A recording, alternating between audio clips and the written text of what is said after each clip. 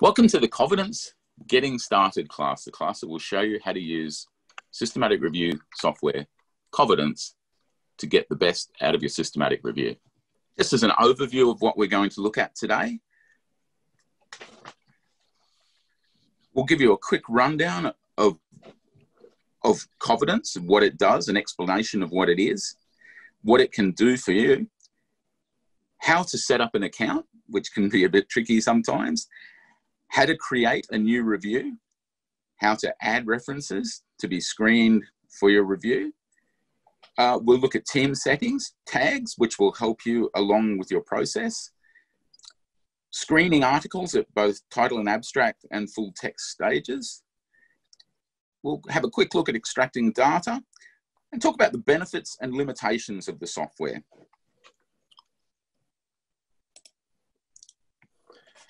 Now, first of all, your liaison librarian has been doing systematic reviews for a while, so that they're a good person to call to start with.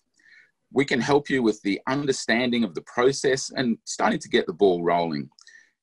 We can help you with getting you acquainted with some of the tools that you can use that will really help you in your journey, things like EndNote, Covidence, and NVivo. So pretty much first port of call. The systematic review process, let's talk about that for a second. The first bit is we identify all relevant published and unpublished evidence. That's pretty much what librarians have been doing for a long time. So that's where we have the greatest amount of experience. The next step is to select studies or reports for inclusion in your final set that will take part of the review. Assess the quality of each study or report. Then we synthesize the findings from individual studies or reports in an unbiased way. Then to interpret the findings and present a balanced and impartial summary of the findings with due consideration of any flaws in the evidence. Now, learning about systematic reviews, contact your librarian. Your liaison librarian is well placed to lead you through the process, to explain how the process works. We have some classes, and I think it's always an advantage to understand what's coming up when you're doing a systematic review. We run advanced searching for health in your literature or systematic review tips and tricks, and there is a training calendar that you can go to. It tells you when these classes are on, and before you do a systematic review, I think going to these classes is absolutely vital. So what Covidence can do for you? Well, it's not really there to show you how to do a systematic review, but I hope that you would understand the systematic review process by going to the classes and talking to your liaison librarian before you embark on your Covidence journey. But it's used to organize and store the screening process. That is the most important thing that Covidence does, and it does it very, very well. And being a web-based piece of software, it allows people in the team to work at the same time on the screening process from different locations, which is a great advantage. So the web-based part of it is very, very important. Screening in Covidence is made so easy. It's often been a daunting process, but Covidence really helps out. Now, how your liaison librarian can help. Now, what I go on a lot about, excuse me, is framing your question. You have to get your question right to have a good systematic review. It's vitally important. I see a lot of people who think they're ready to start a systematic review, but their question is not quite right. And you need to take the time to frame your question. We're also there to help you decide on the databases that you'll use. And of course, running search strategies is what we've always done. And we're very good at that. And we're very, very happy to take part in that. Now, as far as Covidence goes, we can help you to set up your account, and we can give you instruction on how to use Covidence. Now, there are bits that liaison librarians are not really there to help with. And we're not really all about the screening process or data extraction. Quality assurance, meta-analysis, statistical analysis, all falls outside of the realm of the liaison librarian. We can help a little, but generally that's outside of what we do.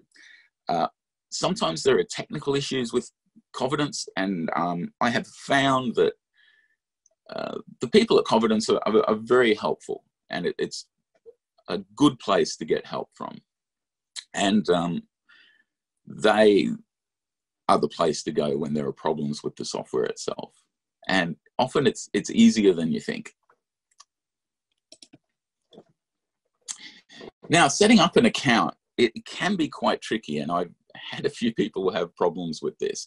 Now, we'll look at this slide, but let's go and do it live, I think. So I've just done a search for Covidence in the library search, and I'll click on this.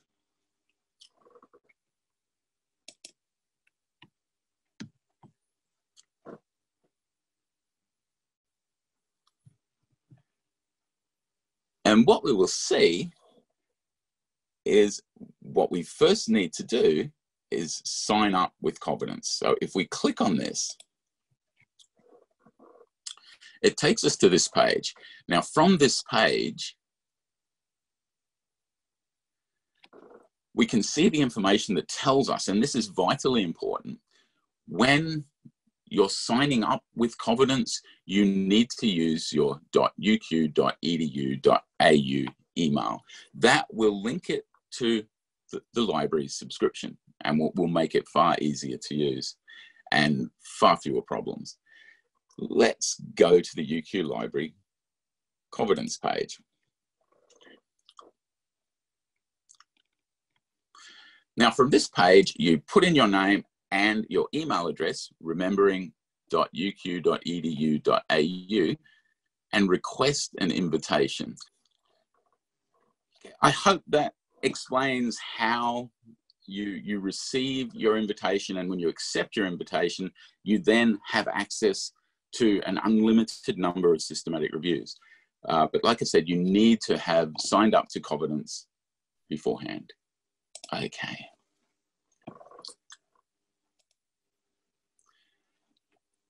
Now let's go live to set up a new review. And we can tell, this is what mine looks like when I go to it. If I want to start a new review, I can click here. And this tells me that I have unlimited reviews left. And I will start a new review here.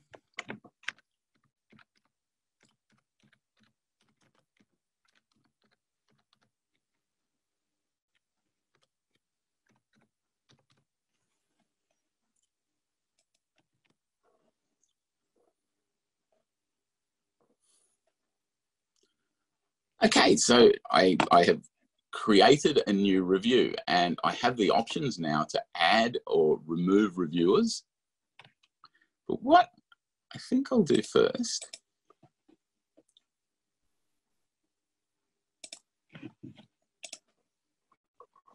is we might add some references. We might add references to our review first.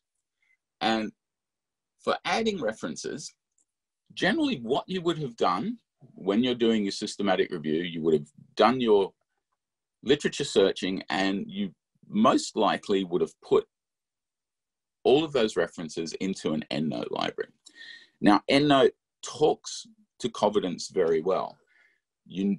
What you need to do, though, is you need to add your references to Covidence by creating an XML file from your EndNote library. Take the XML option, and let's do that now. Well, I've done that. I've created an XML file for us to put into the EndNote library. So let's do that.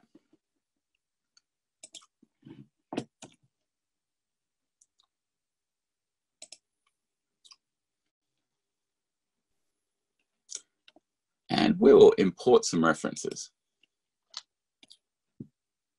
import from file. And when we're importing our references into Covidence, we need to decide what part of the Covidence process we're going to import the references into. And what I'm going to do first, of course, is the screening process. But if we wanted to import later into the full text review process, we would need to ensure the full text was there. For us at this stage, for the screening process, we want to make sure that all of the articles that we're bringing in have the abstract. And we'll choose the file.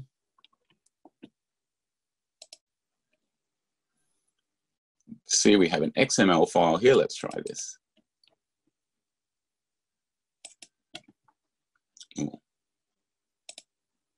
Into the screening process, choose our file, done that, import.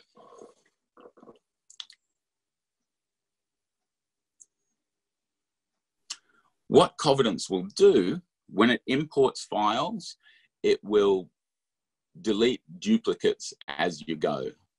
So we've imported 3 studies in there to screen. Okay.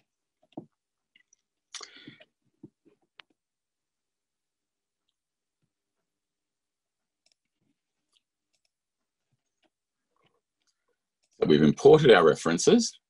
We have references to screen. We can import references any number of times. And if there is a problem, when you import references, you will have a list of the most recent imports, and you can get rid of a specific import if you've imported some by accident. Okay.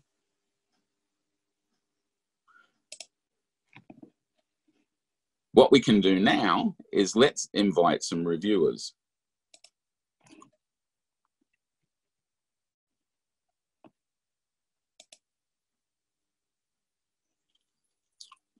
And the important thing, probably the most valuable thing that Covidence does, is it enables you to share the reviewing process.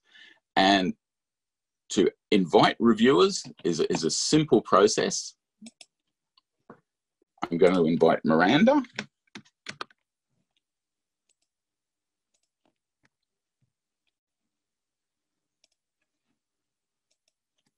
Miranda will receive an email, and I'll invite Kirsty.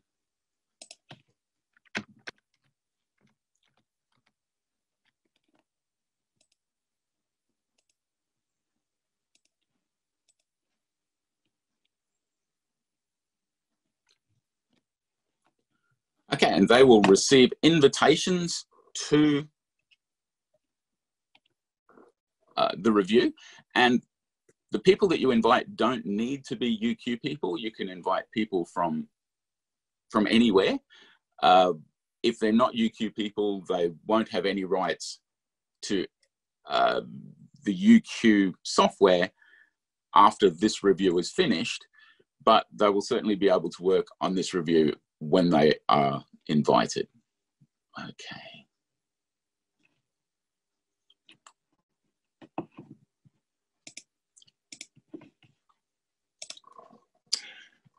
And I'll pass on to Kirsty for the next part.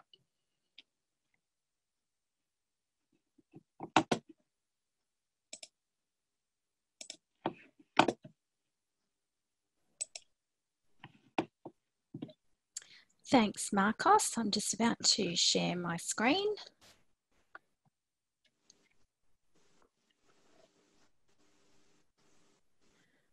Okay, we're going to take a look at team settings. So in this section, we'll be discussing the team settings option in Covidence, why this is important, and how you can define the parameters. For an effective systematic review, there's usually a minimum of 3 team members, with 2 of them screening and the 3rd acting to resolve any disputes. Covidence manages this process very well. Many systematic reviews also have more than 3 reviewers, and other reviewers may specialise in specific areas such as statistical analysis, search design and management, or other areas. So not all the reviewers will be involved in all the aspects of the review, and systematic reviews often require you to define who's involved in what section of the review. So the team settings function in Covidence allows you to set these parameters and let the software manage the access to each section. The software can also keep track and report on the team and its progress and individual members' progress within the stages of the review.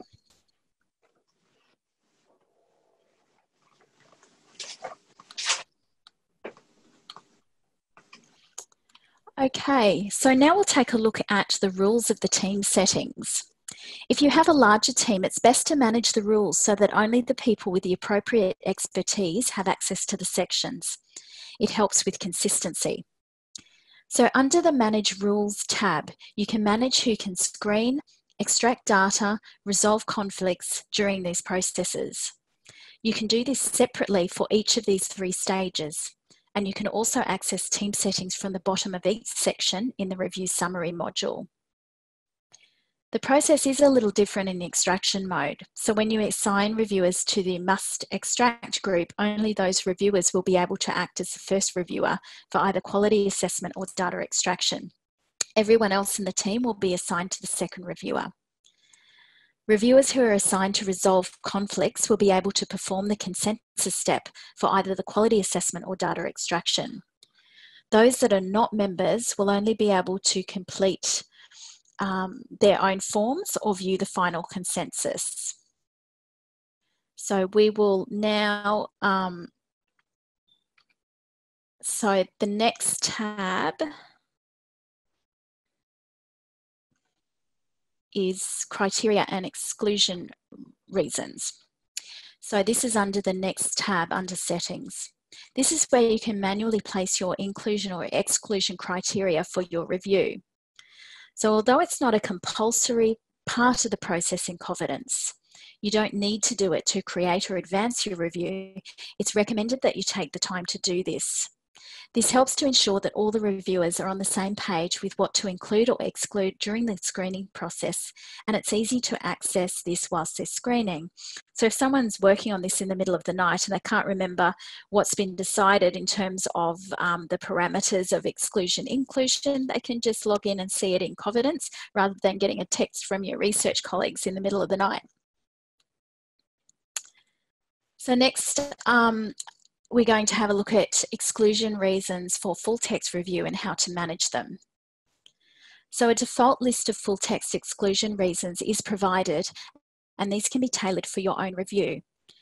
The reasons detailed here will be the ones you can choose as an exclusion reason during the full text review process. So here's some of the default ones which have been set up. These are automatically recorded in the Prisma chart within Covidence. It is very important to have consistency in this list. This section is not able to be locked down within Covidence, so it's recommended that either one person be given responsibility for adding and deleting exclusion reasons, or that this is actually set up by the group at the start and is not changed without consensus from the group. The exclusion reasons can also be added during the full text screening process and not just within the settings area. So if you do discover additional exclusion reasons along the way that you wish to add and you have consensus as a group, you can add them at any stage of the review. I have a cautionary tale from my own experience in regards to making sure that this is a controlled list. So the cautionary tales from my own experience, multiple reviewers, as you can see here, were adding reasons for full text exclusion as they went along reviewing the papers. Now, as the librarian on the systematic review, I was heavily involved at the beginning, but wasn't involved in the screening process. But then towards the end, I needed to have a look at the Prisma chart and finalise it. So when I had a look, I saw that multiple reviewers were adding reasons for full text exclusion. So I found multiple entries for the same or similar reasons, inappropriate exclusion criteria. So I then need to manually adapt it on a separate Prisma chart to correct it. Some of them I had to go back to the authors for clarification, the other authors.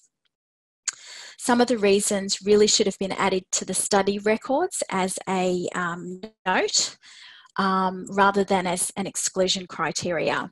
So while some of them were completely appropriate, some have full text available. That should not be on an exclusion list. That should be part of the notes field within the record itself. So duplicates should be recorded elsewhere.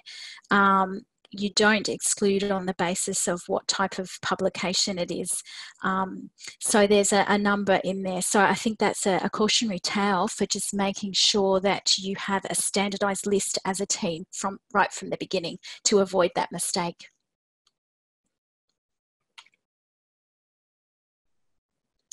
So the last section in criteria and exclusion reasons in Covidence is manage highlights. So in this area, you can actually create a controlled list of keywords to flag studies for potential inclusion or exclusion.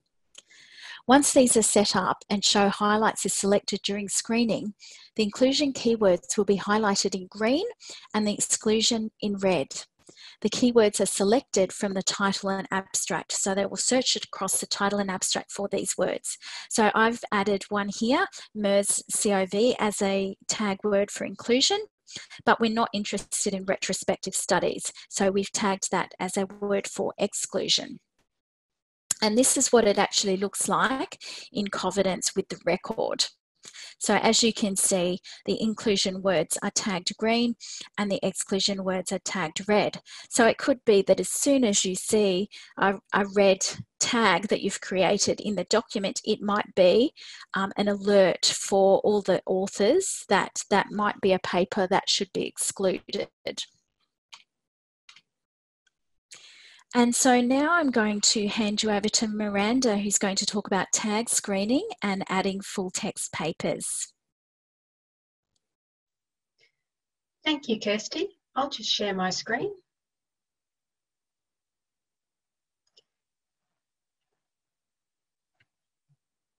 What I'm going to take you through now is the screening process, the title and abstract screening and the full text screening. Before though, we will go in and look at some of the settings Kirsty has just been referring to and have them set up so we can use them throughout the screening process. So in the review summary screen, if we go into the settings, and the areas Kirsty's just been talking about are here in your team settings, criteria and exclusion reasons, and your study tags. So I'm going to add some criteria and exclusion reasons and some study tags. So the first thing we can set up here is your inclusion and exclusion criteria. And as has been mentioned, these need to be set up with team consensus if you're working as part of a group. So some of your inclusion criteria could be something like highlighting terms such as well-being, English, language, we want to include, health, social determinants. And for our exclusion, we might like to include certain terms or certain types of study papers. So that's for your title and abstract screening and your full text exclusion reasons. And you can also add your highlights so that, as Kirsty was showing, you can see these words highlighted, and it just makes that little bit more easy to use.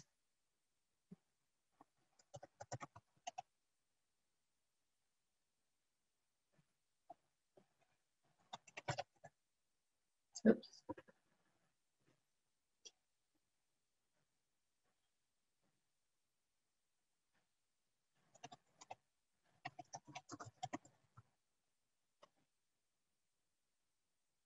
You can also remove them if you decide you don't want those words anymore.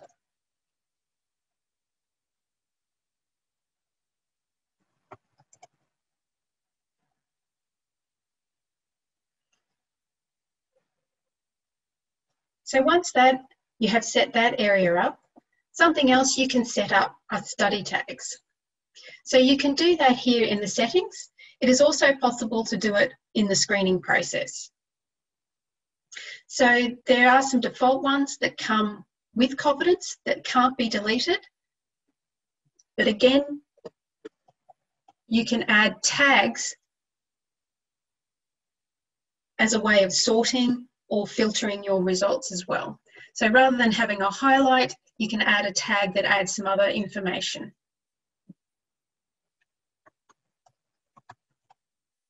Perhaps the duplicate process hasn't highlighted everything, so you can do that manually, or you might like to highlight it's coming from a particular database. So again, for whatever tags you would like to add, but again, as has been mentioned, this should be done if you're doing it as part of a team with team consensus and everybody understands what they mean and how to use them, so they aren't just being added willy-nilly. So once your settings are ready to go, we will now go and have a look at the title and abstract screening process. So with the screening process, you can set these up, as has been mentioned, to do it in the single reviewer mode or two or dual reviewer mode. For a systematic review, the best practice option is to use a two reviewer mode. And this can be set up once again in your settings. In the review settings, you can see here, so review is required to screen full text or for the title abstract screening. I will leave it in dual reviewer mode for now. Also, you can see when you move into this process, you can see the team's progress.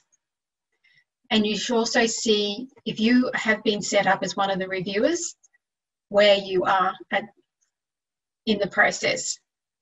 It is also possible to set up in the team settings here as well and manage who can do what, as Kirsty has mentioned. So at the moment, everyone can do anything, but it is advisable to specify who will be your two reviewers and who will be the person who resolves any conflicts.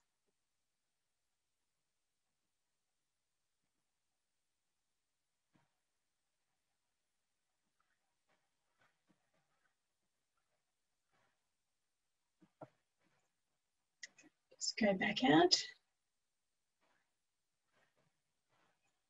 So once we click on continue and get into the process itself,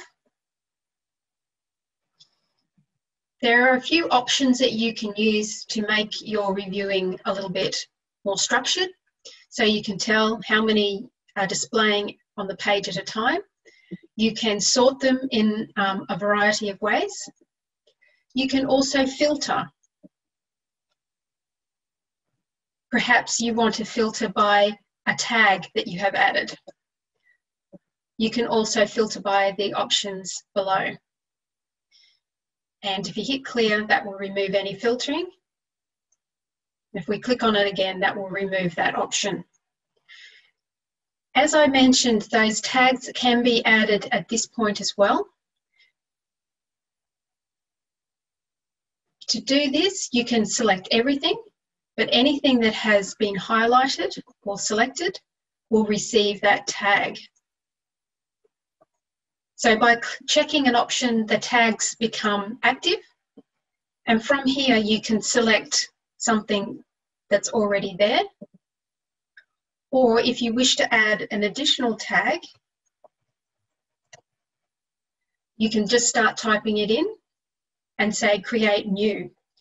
And when you do that, that tag will also be added to that reference that you've selected.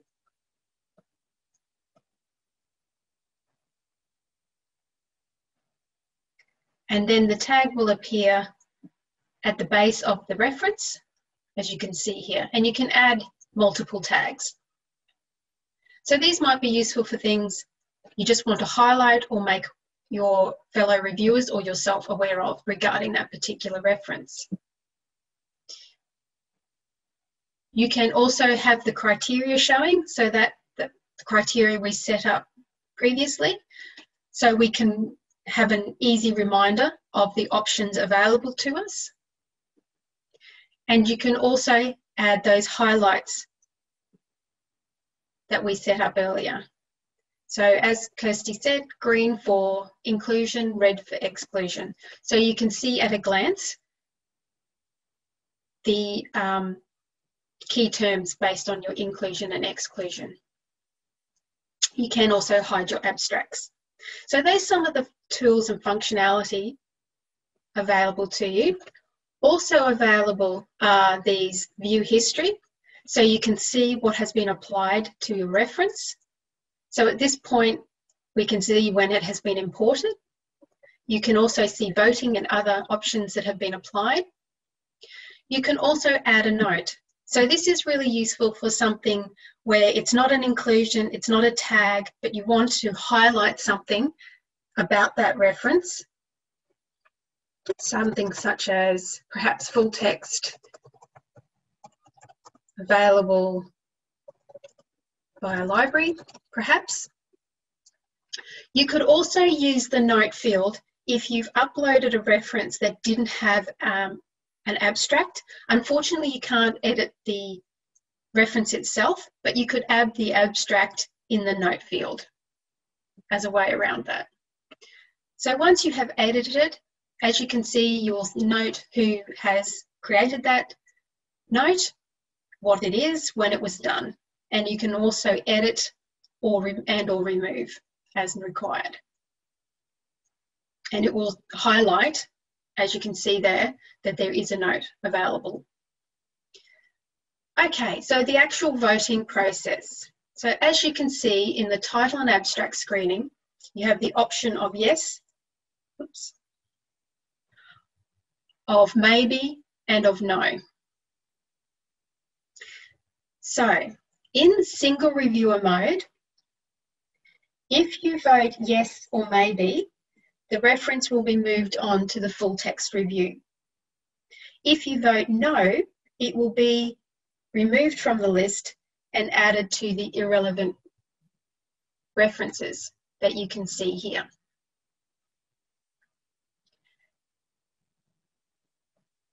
Also, if you're working in dual reviewer mode, so there's two of you, what will happen is if you will work through the screening process separately and you won't know what each person has done. So that makes it blinded, which is what is required for a systematic review. If you are the first person to vote on a reference, it will be moved to the awaiting other reviewer area. And you can see these areas listed across the top of the screen here. You will then, if you go into that area, what you will see is your selection in the dark blue.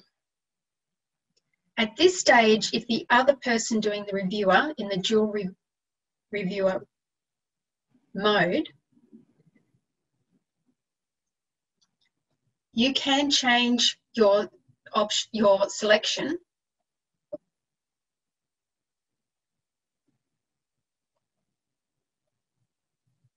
So, and I'll return back to our main list.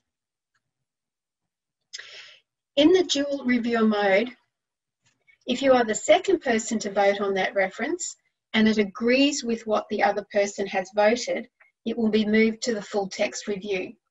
So in that case, you both need to have voted either yes and yes or yes and maybe.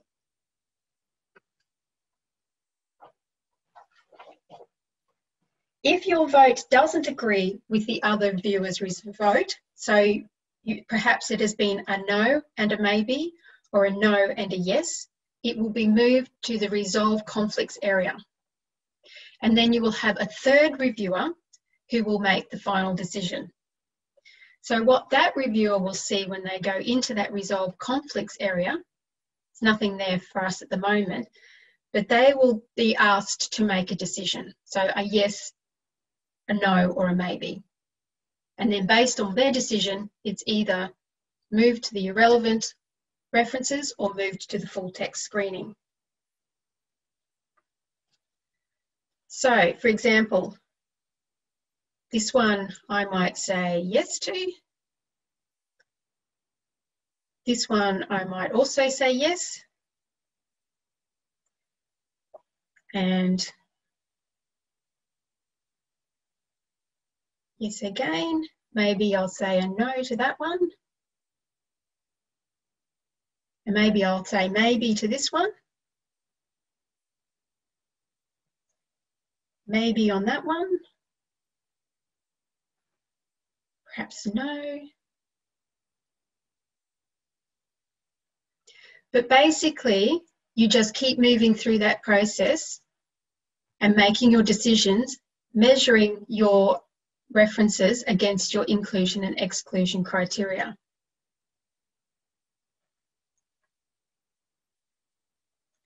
Until you have reached the end of that. So, once you have completed your screening,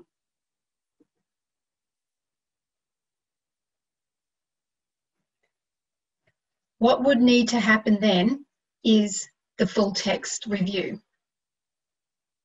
And if there had been agreement between the both of you, then those options will show up in your full text review. So that's how the voting works. No will move, both of you have said no, it will remove and go into the irrelevant references. If both of you have said either yes or maybe to the same reference, it will move to the full text review. If you have voted no yes or no maybe, as both of you, it will remove to the resolve conflicts and your third reviewer will make the final decision. The next step in your systematic review is the full text review. And now we will look at how Covidence handles this. If we come into our full text review section, we can see we have a progress bar similar to what we saw in our title and abstract screening. And you will also see how many papers you have to screen. If you are working with two reviewers, the papers that will be available here are those where you have both voted the same way. So you can work independently of each other and you can work in the full text review even if you still have some papers in the title and abstract screening. The full text review section provides similar options to the title and abstract screening. You have your filter, tags, show criteria, and show highlights options. You can also view the history and add a note. You also have an additional option to move a study back to the title and abstract screening if needed. You can also change how many it is displaying and in what order and by what field. The first thing to do is to add the full articles to each of your references. You can do this manually one by one, or there is also a bulk upload option. To add things one by one, you can just click on the Add Full Text button on the reference you need to do. Click on Choose Files if you wish to upload a PDF. Select the PDF. You can also add a web address to a paper, but please be aware that if you are linking to subscription materials through UQ and you are collaborating with non-UQ people, this will not be a useful option. Once it is uploaded, the button will change to View Full Text, and when you go in here, you'll be able to link out to the PDF and it will open in a new tab. You can also remove a PDF, add another PDF, or change a web address. The bulk upload option involves quite a few steps and the use of EndNote. We'd recommend, if you don't have a large number of papers to add the full article for, to use the manual option rather than the bulk upload. To use this, the first thing we need to do is to create an XML file of the full text review papers with the PDFs attached using EndNote. Now, you may already have an XML file containing many of the references in the full text review, but of course it may contain many that are no longer part of your review. So it's advisable to create a new list and XML file. First thing to do is to return to your review summary page and go to your export options. From here, EndNote provides a range of options for exporting. So you can select from which stage of your review. So obviously we'll go for our full text review, and you can also select the format, and we'll go with EndNote. Once it is finished downloading, you will get a download link in the recent exports section. Once you have then downloaded that file, which will be an RIS file type, the file type that EndNote will recognise, you will need to come out to EndNote and import that RIS file into your library. We'd recommend importing into a clean library so you're not interfering with existing ones. So to import, you can go to File and Import, same on the Macs. If you can't see these options on your Mac, just click on the Options button, which should be in the bottom left-hand corner. Select the RIS file that you have just downloaded, which may be viewing as a text file, same thing in this instance. And then select the import option of Reference Manager RIS. If you cannot see it in this initial window, go to Other Filters and it will be listed alphabetically there. Once you have imported those references, you then need to add the PDFs to them. And you can of course do this with your Find Full Text or attach them if you have them already downloaded. However, before you start adding any PDFs, you first need to set up the correct naming convention. Covidence requires you to have your files, PDF files, either named author year or author year title. And you can set this up by going into your preferences, which is in Windows is under Edit, Preferences, and on a Mac it's under EndNote X9 or X20 and Preferences. Come into the PDF handling option and you can either select the author year in the auto renaming options, or you can select the custom because it doesn't have an option for author title year. It has author year title instead. And choosing custom, you can then select those three fields. We then apply that to your library. And then any PDFs you then attach will be correctly named. Now you may already have the PDFs attached, but they're not correctly named. So what you can do is bulk rename your PDFs. So first highlight them, the ones you wish to change, and come up to References in the menu bar, same on a Mac, and come down to File Attachments and Rename PDFs. It will then say, "Are you sure you'd like to do this?" And you can then select the field and the order of the fields that you would like to do. Once you have renamed everything, you are now ready to export them so they can then be imported into Covidence. So to then export, highlight all the references you wish to send, come up to File and Export, choose the save as type as XML, and then create that file. We can now come back to Covidence and return to our full text review.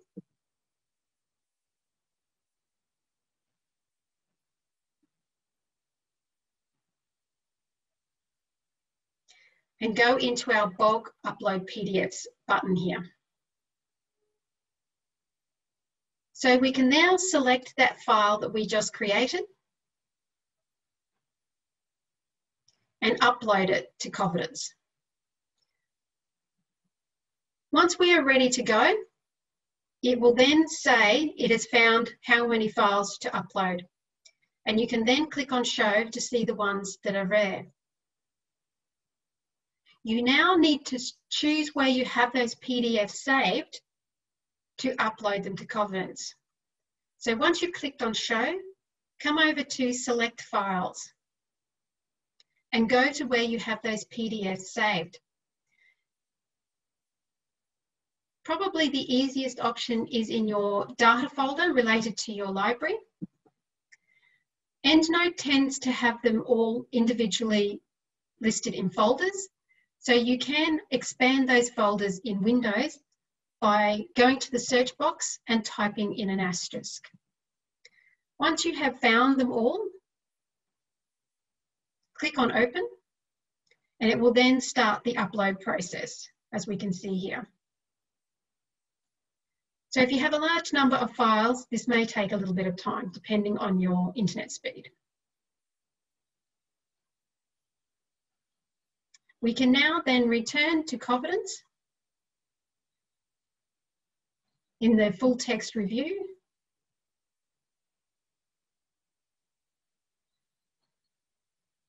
And those ones we've just uploaded will now have the view full text available to them. So once you have uploaded all your PDFs to your references, it is now time to vote. Now in the full text review, you have two options, include and exclude. If you are working with one reviewer, once they vote include, the reference will move to the data extraction section. If they vote to exclude, they also have to select a reason, which you would have set up earlier. They will then be moved to your excluded references. And you can see those by clicking on the option up the top here. And if needed, it can be moved back to the full text review. So if you accidentally click the wrong on excluded. If you're working with two reviewers, they again need to agree on how they vote when they vote. They also need to agree when in voting to exclude on the exclusion reason. So if both reviewers vote include, they will be moved to, the reference will be moved to the full text, to the data extraction section.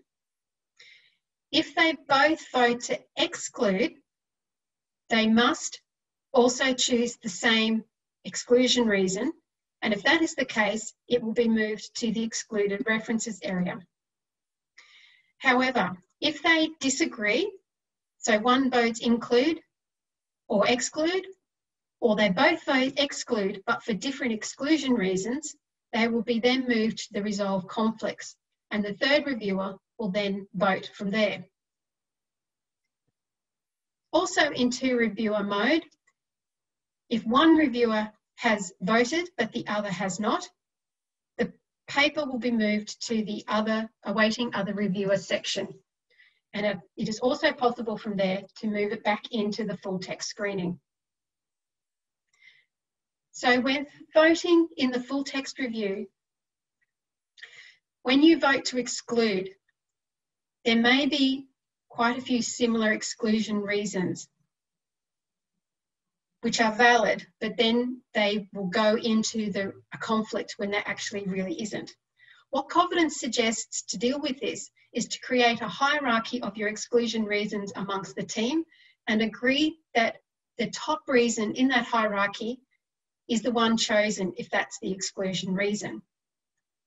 So within the full text review, include will move it on to the data extraction. Exclude, for the same exclusion reasons, will move it to excluded.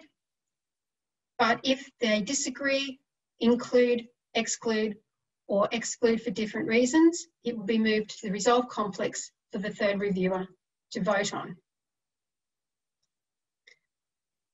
That is how you can use your full text review in Covidence.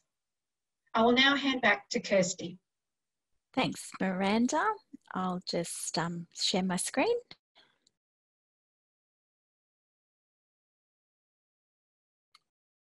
Okay, so now we're going to have a look at data extraction, the next part of the process. This happens once the screening process is completed. You've been through your title abstract screen, full text screen, so then you move on to the next section. So this step is to extract information from your included studies. Any included studies have been automatically brought through to this stage by Covidence. Only a brief overview is provided on this section. Just keep in mind, as Marcos mentioned at the beginning, that this usually isn't part of librarians' brief within the systematic review process.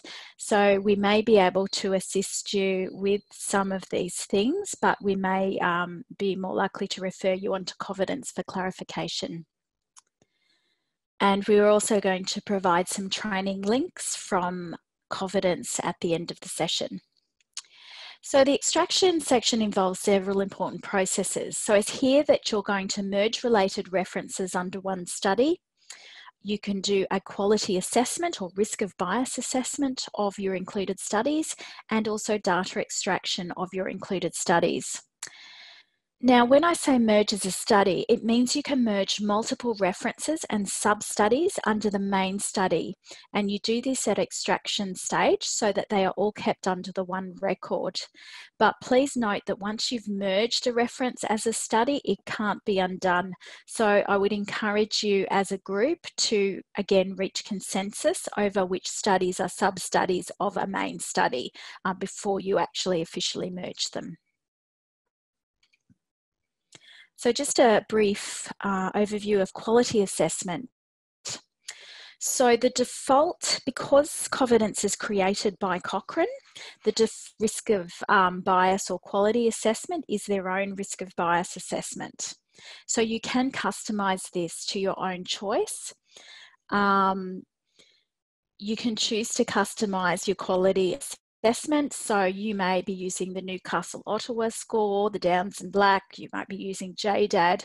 Whatever you're using, you can create this from scratch in Covidence in the quality assessment area.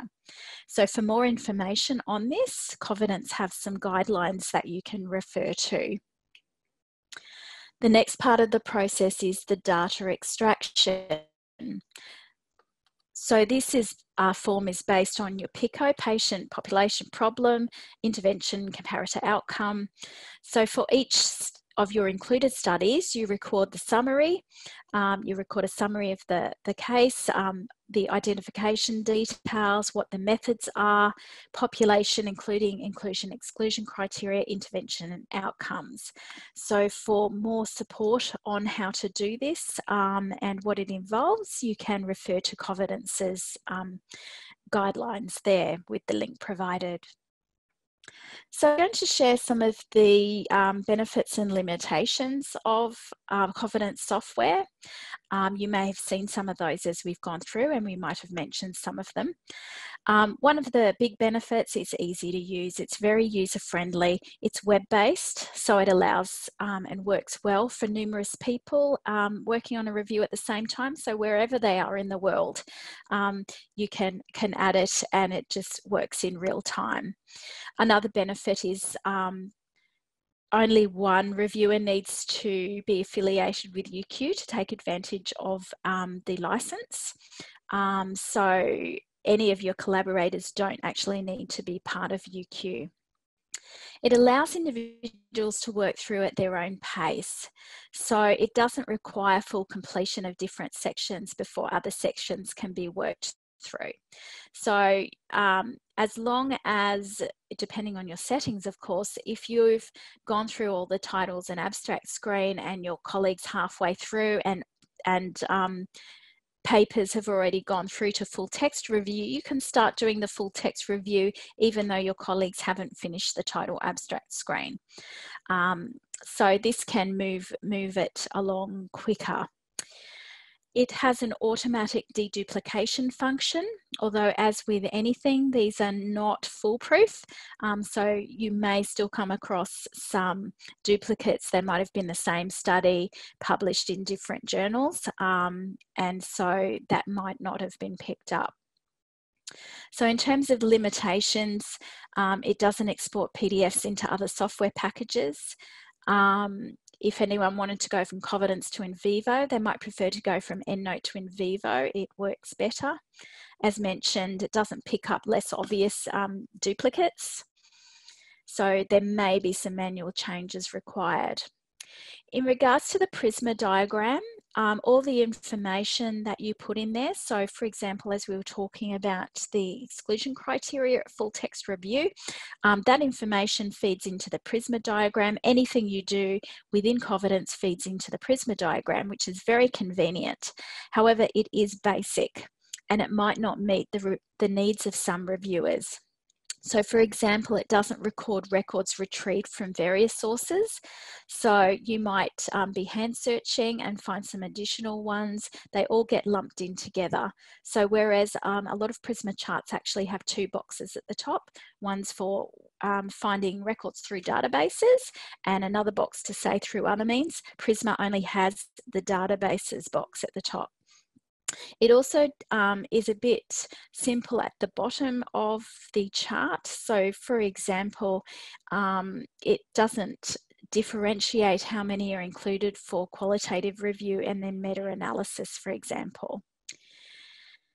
Now, Covidence has a place to record the search strategy and the inclusion criteria. So it's a good idea to put those in there. It's in a sense, when you come to write up your review, it's really convenient because all the information is stored there, but it isn't actually part of the setup and it's not compulsory. So it's a functionality which is great, but because it's not part of the process, it can sometimes be overlooked.